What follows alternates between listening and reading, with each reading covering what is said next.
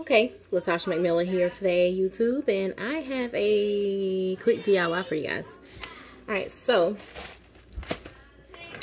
if you want to make some coffee, and like me, your coffee jar has been broken by your child or children, and you can't make coffee, and you don't have the instant coffee, all you have is, just a regular coffee that you have to brew, then here's a quick DIY for you guys. So basically, you're going to get a filter, you're going to get a strainer, you're going to put your coffee in like how you normally would if you were using your coffee maker, and you put the same amount that you were going to make. I'm right now just going to do 1 cup, so I just use 1 tablespoon of my coffee, and just pretty much boil you some water, and hold your strainer and coffee and the filter over your cup, and you just pour it in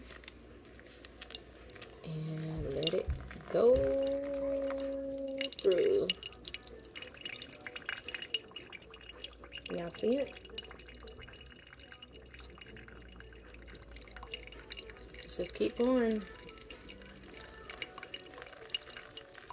Be careful and don't burn yourself.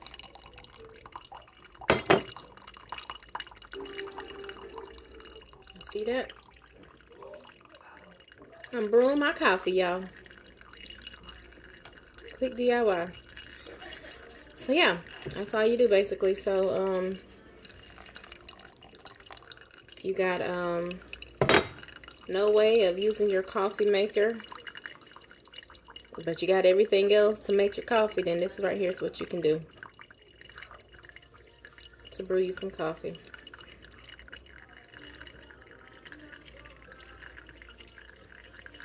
So that's it for today. And my cup, it takes a little while. It takes a little while. Not just real quick. It takes a little bit. But yeah, that's what I wanted to share with you guys. So yeah, if you need to make some coffee and you ain't got no coffee maker to do it, here's a quick, simple DIY for you. Alright, bye y'all. Alright, so I finished it off by lifting it up, kind of turn it into a little tea bag, giving it a good squeeze to get that last little bit of coffee juice. A little bit of coffee juice out of there, and it is done. And I got coffee.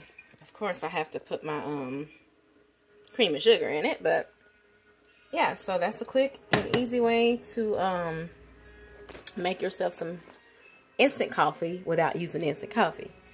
All right, y'all. Bye.